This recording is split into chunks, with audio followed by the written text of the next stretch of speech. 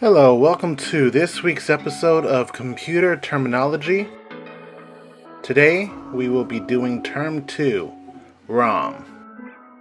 ROM stands for Read-Only Memory. This is a type of non-volatile memory used in computers and other electronic devices. Data stored in ROM cannot be electronically modified after the manufacturer of the memory device has completed its code. ROM stores the instructions for the computer to start up when it is turned on again. It repeats this process every time the computer shuts down or restarts.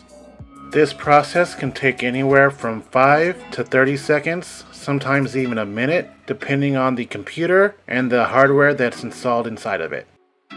That does it for today's episode of Computer Terminology for ROM.